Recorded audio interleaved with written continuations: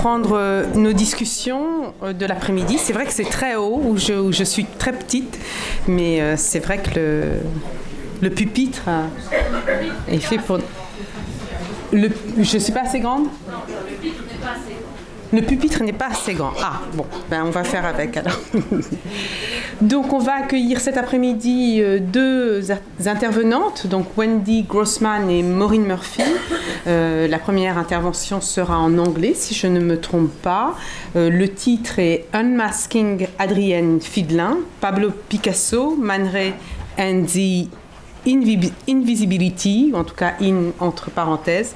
J'aime bien les parenthèses dans les titres, mais donc visibilité, invisibilité of racial difference. Et Wendy Grossman is a curatorial associate at the Phillips collection in Washington, D.C. and adjunct faculty in the NYU Global Program in D.C. as well. She has lectured internationally on photographic history and early 20th century European and American modernism, curated exhibitions on these topics, and taught at various universities in the Washington, D.C. metropolitan area and at Middlebury College, Middlebury, Vermont. Grossman is the author of numerous publications, including Man Ray, African Art, and the Modernist Lens, the award-winning catalogue for the touring exhibition she curated that opened at the Phillips Collection in October 2009. Et je vais vous lire également la biographie de ma chère collègue Maureen Murphy, qui est historienne de l'art, qui est maîtresse de conférences à l'université Paris 1 Sorbonne ou Paris 1 Panthéon-Sorbonne, qui a publié différents travaux sur la réception et la représentation des arts d'Afrique en Occident et sur les liens entre ces derniers et l'art moderne, ainsi que sur, et elle n'a pas utilisé les parenthèses mais les guillemets, que j'aime beaucoup aussi, l'art contemporain africain. Et sa présentation portera, après celle de Wendy, sur... elle s'intitule plus exactement « Inverser le regard, la représentation des modèles noirs chez les peintres africains modernes ». Voilà, merci. Bienvenue à Wendy.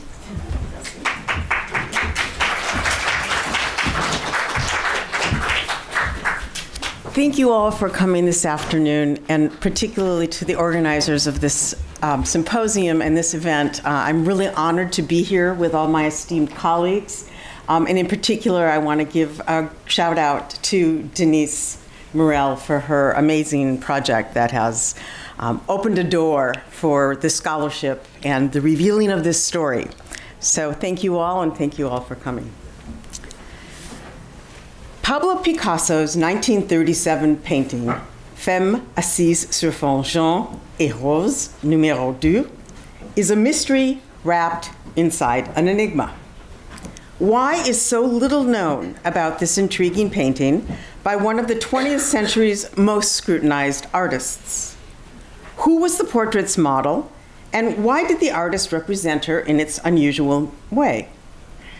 And after being secreted away in Picasso's personal collection until the end of his life, why is it so difficult to find its location today?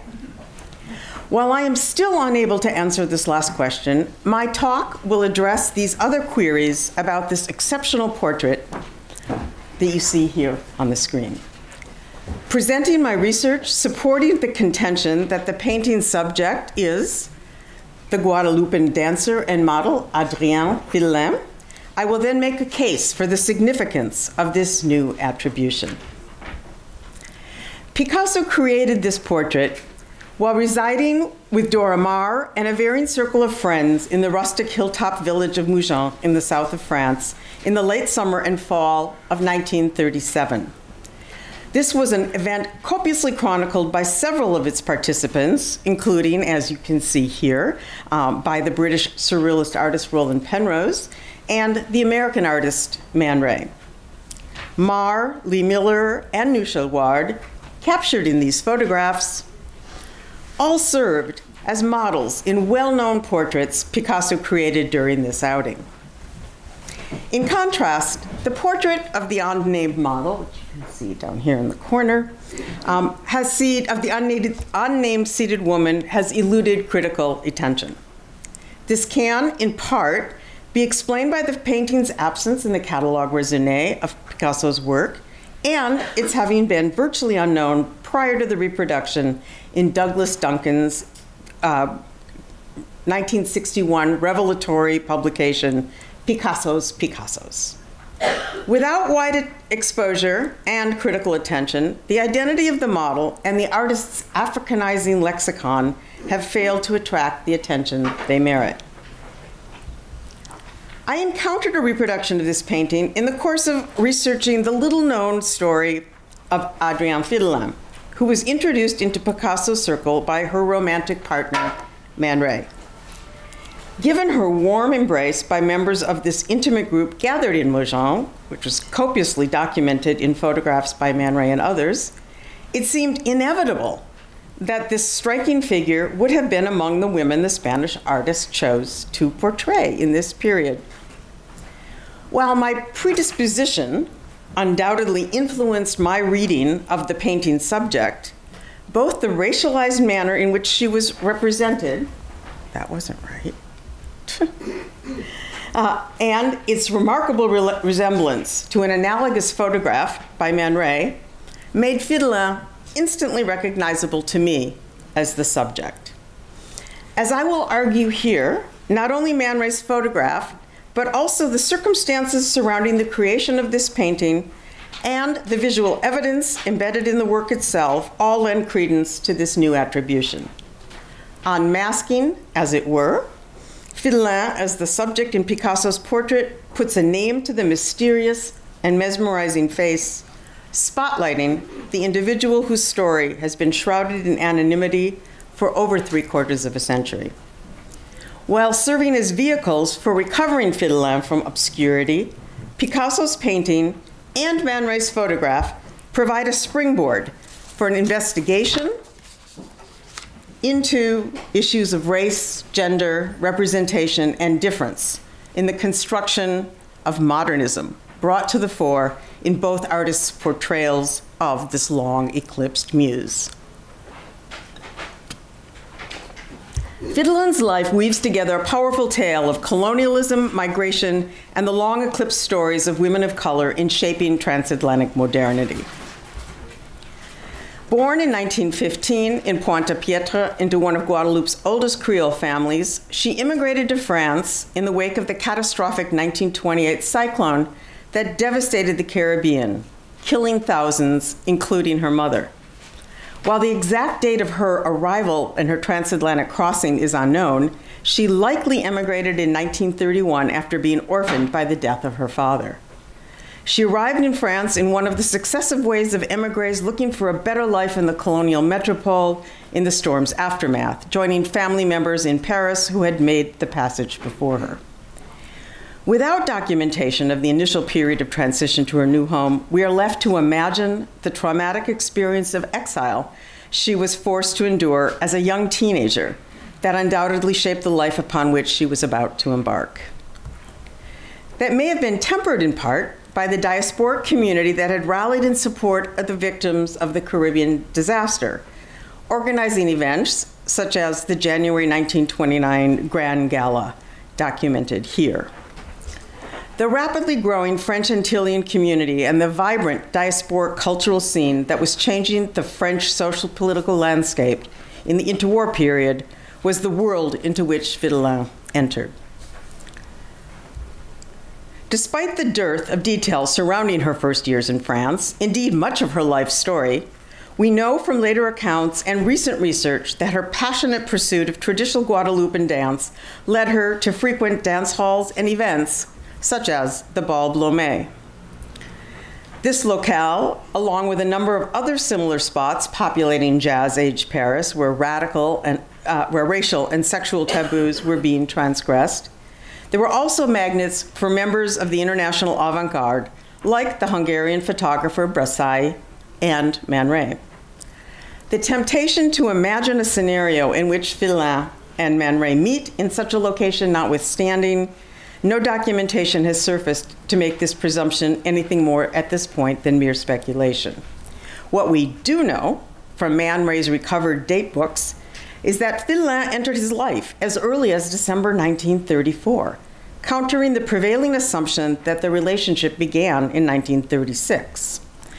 A series of undated photographs of Fidelin in dance poses,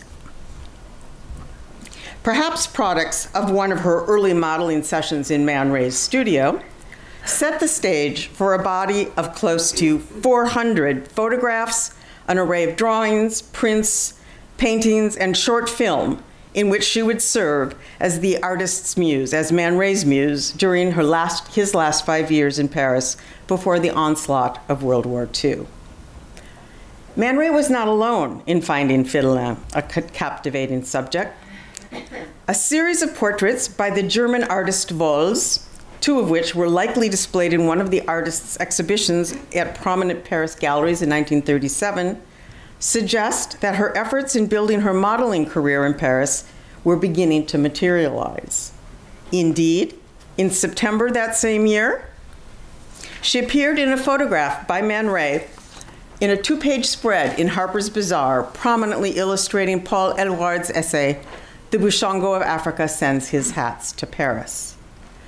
The reproduction of this photograph rendered Fidelin the first black model to be featured in a major American fashion magazine, defying the industry's intransigent color barrier. Sporting a Congolese headdress, outfitted with a tiger's tooth necklace and ivory bangle, and seductively posed, she is conjured as a fetishized African native. It was also during this period, on the tail of their holiday adventures together in Mougins, that Man Ray penned an essay to accompany a series of Picasso's novel photographs published in the Cahiers d'Art in 1937. Notably, Fidelin surfaces in a passage in this essay where her lover cryptically asks, quote, "Have you ever seen a live camera? One upon which Adrienne can confidently lean with all her weight and it will not move?" End quote. Here, Man Ray is secretly nodding in a characteristically whimsical manner at a playful image of Picasso and Fidelin he took during their recent Oceanside outing. The apparent rapport between Fidelin and Picasso is further reflected in an anecdote by the British surrealist artist Eileen Agar, in which she recounted in her memoir, quote, "Apparently, when Addie first met Picasso, she went up to him, flung her arms around his neck, and said, 'I hear you are quite a good painter,' end quote." Given the historical circumstances and the amity between the Spanish artist and the model, it was practically inevitable that Picasso would choose to include this beauty in his body of portraits created during the 1937 gathering. And indications that a woman of color was the inspiration for femme assise, such as the distinctive rendering of the model's hair texture, the unusual manner in which her complexion is depicted, and the tonality of the torso beneath the colorful overlay, make Fidelin the prime candidate for the model portrayed. Moreover, she was the only individual of color present at this assembly, or, for that matter, apparently elsewhere in Picasso's milieu during this period. In view of the fact that Picasso's palette is most often seemingly arbitrary, or at least non-representational, the exercise of determining race in his abstracted portraits on the basis of paint color alone is admittedly problematic. However, the artist represented the subject in this painting in what can only be interpreted as a racialized manner, reflective of Fidelin's Creole cultural background and her café au lait complexion. This contrasts with the manner in which Picasso represented Dora Maar, Nush Elward, and Lee Miller in the portraits he also created during the 1937 sojourn in Mougins, where he employed skin tones and physical characteristics that leave little doubt as to the race of the individual being portrayed. That Fidelin is in fact the model of femme assise is substantiated by the remarkable resemblance of the painting to Man Ray's contemporaneous photograph of his lover holding a washboard. Picasso's composition closely mirrors Man Ray's, not only in the rendering of Fidelin's physical characteristics, but also in her frontal pose, the awkward positioning of her arms around the washboard, and the design of her earring. The bold links of her chain necklace seen in the photograph are echoed in the interlocking hoops suspended from the base of the triangular shape upon which her oversized head rests. Even the shadow-like rendering of Fidelin's body in Picasso's canvas corresponds with the cast shadow in Man Ray's image. Two other shared elements, albeit transposed to alternate sides of the composition, are the incorporation of an architectural element in the background and the existence of an abstract green form evocative plant life hugging the picture frame. While Fidelin is truncated in the painting and shifted from a full-length standing pose to a sitting position by the insertion of a chair frame, her resolute gaze is translated through Picasso's enhanced encasing of her eyes in colorful shapes. Even as the mimetic nature and indexicality of the representation is lost in the passage from photograph to painting, Fidelin's presence remains indelibly fixed in Picasso's canvas. Two vintage prints of this composition and several other photographs by Man Ray from the 1937 gathering were, in fact, in Picasso's personal collection, now in the archives of the Musée Picasso. This strongly substantiates the connection between the representations of Fidelin. And the persuasiveness of this new attribution is further supported by my discovery of a signed, cropped version of this image in which Man Ray had inscribed ARR Picasso on the photographic frame. This annotation is presumably shorthand for Engagement Picasso. While this annotation can be interpreted in a number of different ways, it strongly corroborates my proposition that Fidelin is the subject of the canvas in question, translated into paint by Picasso in collaboration with Man Ray's photographic efforts. However intriguing this revelation is, what emerges as a result of this new attribution is of far greater significance than simply an exercise in enriching the already exhaustive biographical information on Picasso or adding yet another investigation into the many women who made up the extensive repertoire of his portraits. It raises provocative questions about the manner in which a model of color is represented in the work of one of the 20th century's most celebrated and influential artists. Identifying Fidelin as the sitter in Picasso's portrait draws attention to the fact that he chose to paint a living model of color, leaving us to ponder why this was such a rare event in the creative history of an artist so invested in African art. Moreover, it encourages us to consider how the historical context of the period, characterized by increasing racial polarization and discord over colonial policies, might have inflected Picasso's approach to this portrait.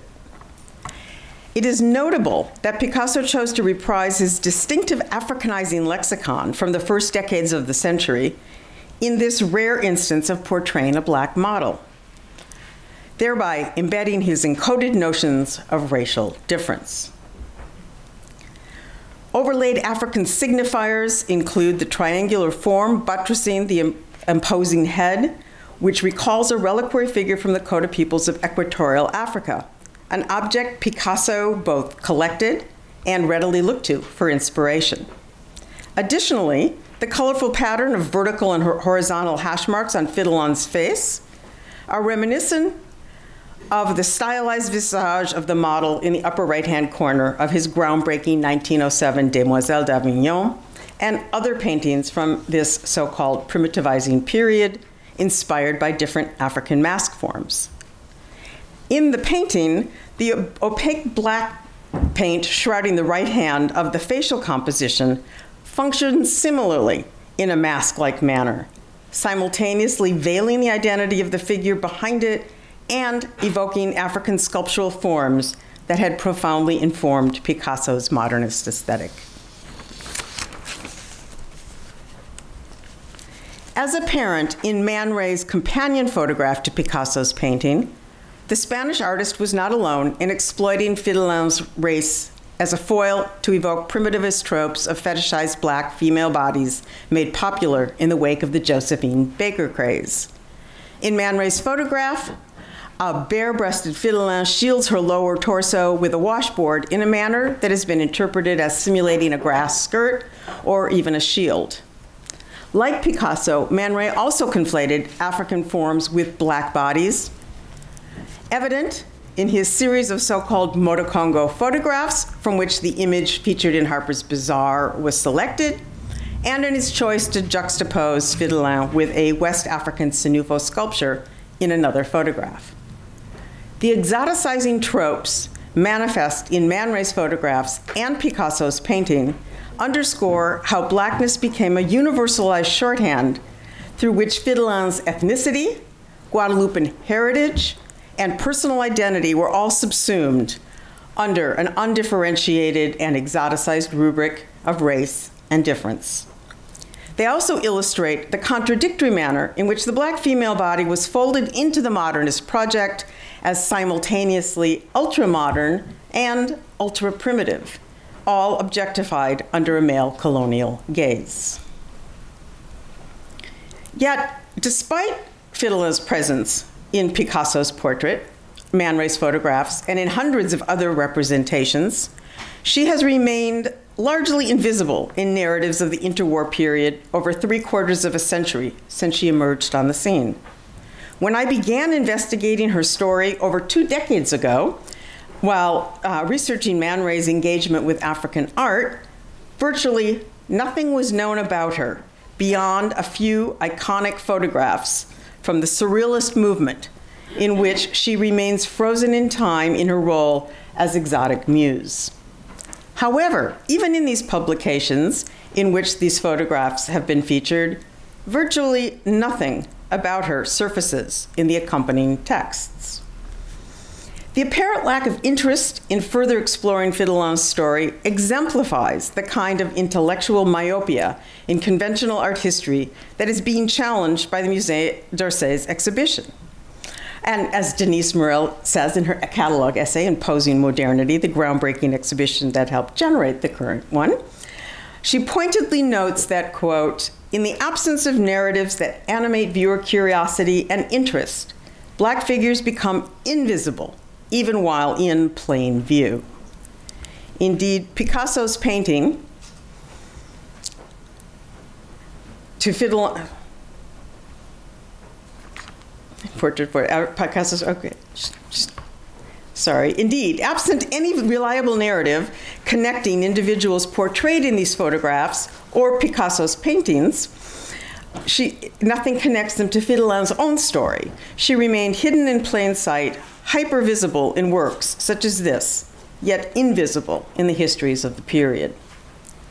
Further obfuscating the historical record is the fact that in the occasional references to Fidelin that do exist, it is often erroneously reported that she hailed from Haiti, Martinique, or even the Philippines. Particularly egregious is the frequent mistaken identity of the woman posing alongside an imposing Cameroonian Bangwa Queen sculpture in an iconic photograph by Man Ray. Conflating Fidelin with another Guadeloupean dancer Man Ray photographed a few years earlier, this misattribution reduces Fidelin's identity to a racial signifier and points to the yet-to-be-recovered story of yet another unnamed black model.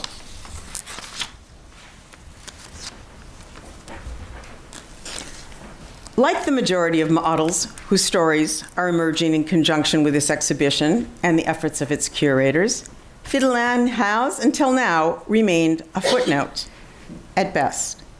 However, her importance and presence in an elite circle of the international avant-garde is increasingly gaining recognition, spearheaded by collaborative efforts between myself, Sala Patterson, and Jean-Pierre Thétot. Consultation with genealogical sources in Guadeloupe has ascertained her birth and death dates for the first time, established her family tree.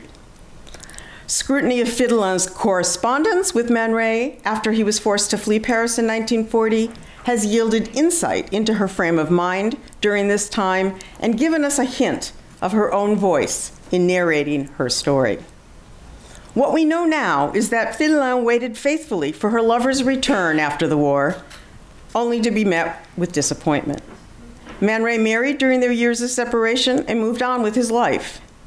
He visited Paris in 1947 with his new wife, Juliette Man Ray, securing works that had survived the war with Fidelin's help and doing reconnaissance for his eventual return in 1951. Apparently resigned to the situation, Fidelin good-naturedly sat for a portrait with Juliette and her own new suitor, André Art, whom she subsequently married. They eventually moved to the small French town of Albi in the south, where she lived a modest life in public housing until she died in obscurity in 2004. She was thus alive in 1998 when Man Ray's assistant, Lucien Treard, erroneously asserted that Fidelin was no longer living. He made this statement in an interview undertaken in conjunction with a major international exhibition of Man Ray's photographs organized by the Centre Pompidou, and thus inadvertently further negated her relevance in this artist's story. Consequently, even as interest in Man Ray's artistic career experienced a resurgence in the last decades of the 20th century, no effort was made to seek out this vibrant muse and companion who was at his side for an important chapter in his life. As we engage in the process of putting together the pieces of the puzzle that was Fidelin's life, recovering portions of her lost story through such vehicles as identifying her portrait by Picasso serves to encourage further interest in and investigation into Fidelin's thus far overlooked life.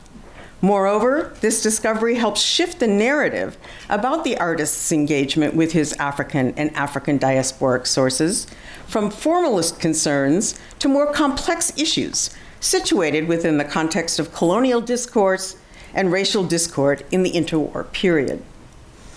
Indeed, this portrait challenges conventional notions that limit the importance of African influences in Picasso's work to the first decade of the century, a perception that has obscured subsequently created works, such as this.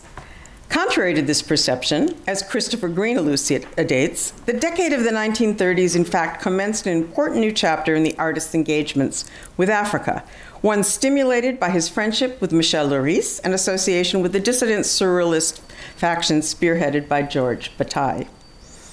Foregrounding the influence on Picasso of Leiris's elevation of black culture, or l'art nègre, as superior to white civilization, Green creates a new paradigm that argues for a more nuanced evaluation of Picasso's engagement with black culture than allotted for in the largely binary positions about the artists that currently prevail. Within this framework, Femme Assise might fruitfully be examined for the ways in which it opens up questions about racial dynamics within Picasso's milieu. Additionally, situating as a companion to Picasso's Femme Assise, to a 1949 portrait of the Martinican poet Aimé Césaire, the portrait of Fidelin draws attention to what seems to be the only two portraits based on black models in his extensive body of work. This conceptualized portrait of Césaire, which he created to illustrate his friend's book of poems, was subsequently featured on the poster for the first Congress of Black Writers and Artists organized in Paris in 1958. Notably, the notion of the global African presence celebrated in this Congress reflects the same historical forces that defined not only Césaire's life, but Fidelin's as well. Although outside the scope of today's presentation, pairing these two portraits opens up shared issues of créolité and the importance of the negritude movement in shifting perceptions of racial difference that merit further attention.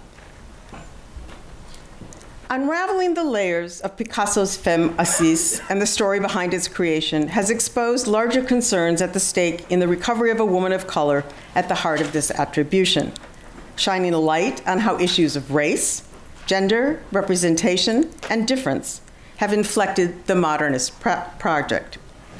As this elusive figure continues to emerge from the shadows through endeavors to put her life's account back into historical context, we gain a far richer sense of the stories of diverse Black figures who were integral not only to the careers of the artists with whom they collaborated, but also with their very presence informed the culture of modernity itself. Thank you.